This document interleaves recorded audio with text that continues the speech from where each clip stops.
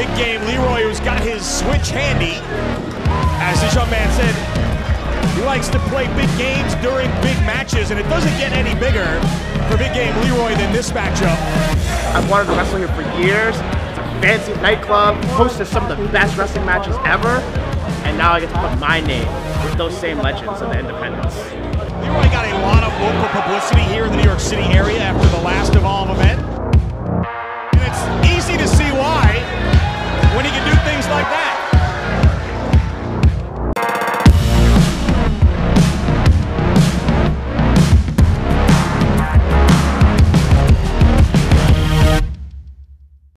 One of the Evolve shows, I got the opportunity to speak to Gargano, and he gave, he took the time to give me advice, and that meant so much to me.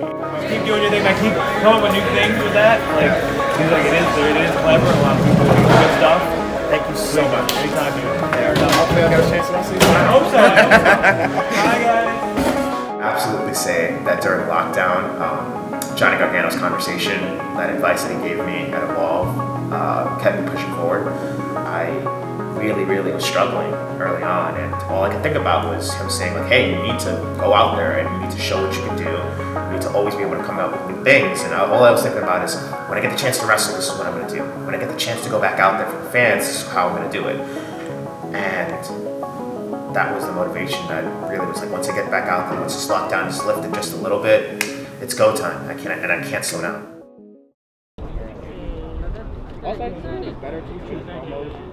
Look at it, like, so when I was a kid, I never actually had money to afford a title, because even the fake ones are really expensive. So the titles I win in wrestling now are my real titles, I never got to hold titles. Oh, what up? Fucking congrats, man. Nice mask. Those cartridges is fucking dope, bro. Thank you, man. Thank you. Yeah, I picked it too because it had all my friends. Look, literally Bones is right there. We got Ida Surreal, and I thought it was a cool way to kind of get everybody involved.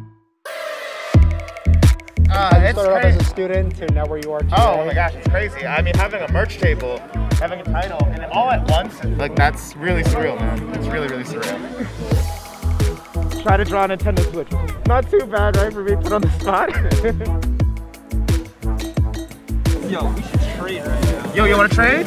Hell yeah, let's trade a pen. Yeah, gotcha. Yeah, I'm gonna let you do your thing. No, by all means, thanks, Dave. Okay. was that something? I gotta worry about you? I gotta worry about you? Nah, we're friends. Okay. Nah, then he wins that briefcase, and then he's gonna face me next month, and he's gonna try to take my title.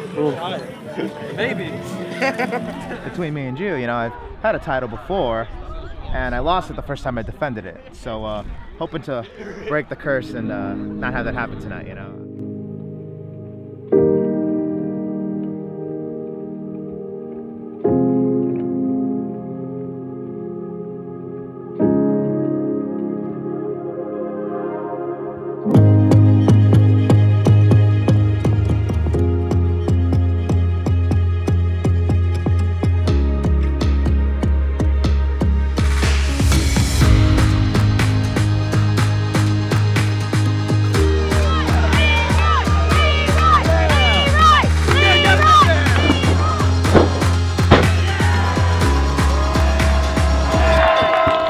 Part of what I'm trying to do in wrestling now, I have a lot to prove, and I think people look at me and they're like, oh, Leroy, you got his due. I want to be one of the best. I want to be remembered.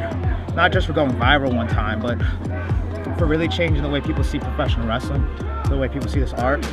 I want people who don't maybe think about pro wrestling to maybe love it and fall in love with it the same way I did as a kid.